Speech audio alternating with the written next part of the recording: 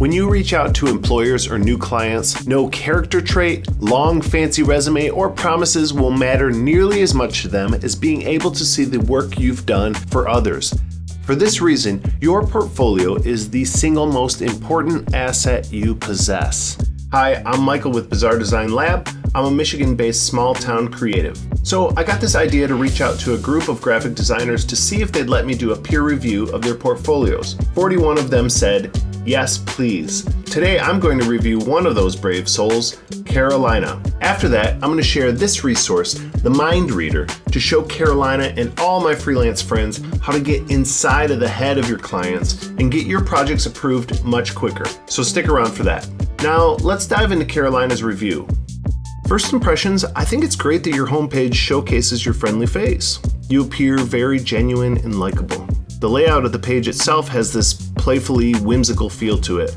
Your logo is placed front and center at the top, that's great. If I refresh this page, it has a subtle interactivity to the scroll, which is cool. The flow of information is pretty easy to digest. I'm not a big fan of this font. I don't think it makes a great display font. I would probably go for the same one that you're using for the rest of the headlines on the page.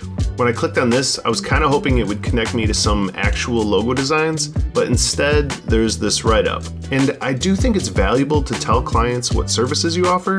I'm just wondering how you can integrate these write-ups alongside the work so you can read the description and then see a visual example right there with it. Here's an example of how another designer pulled that off. All right, let's move on to the portfolio page. I think this animated explainer type video is a really good tool for you. You should definitely be sharing this video with prospects. It just gives a fun, thorough view into your work. Really nice. These circulars are really well done.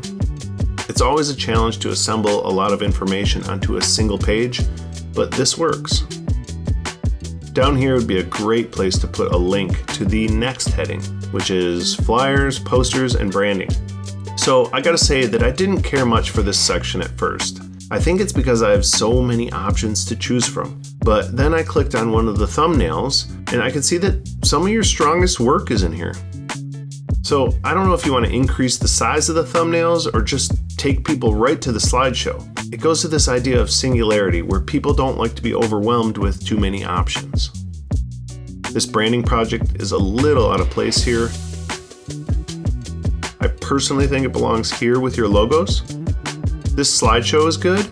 It is automated, but it still gives me the ability to move through these at my own pace. Okay, moving on to artwork. Once again, it could just be me, but I'm so bombarded with information here that I struggle to make a choice. A minute ago, I talked about singularity. Think of it like this. Imagine that I have a softball and I threw it to you. Unless you're highly uncoordinated, you'd probably catch it. But if I threw two softballs at you, you wouldn't catch either one. So we're trying not to present our target with more than a few things at a time. Maybe this page could start off as a slideshow so there's this consistent pattern from one page to the next. Plus, it would really allow clients to see your work up close because this is good stuff and we don't want them to miss it. Okay, here's your About Me section. So this is like a bio. I like the layout of this page. It looks like you could combine your About Me and Home section to sort of have one place for your audience to learn about you and really simplify the site as a whole. The contact form is real easy to find, and you give them a couple ways to get a hold of you, which is great. So there's your portfolio review from the perspective of a small town creative.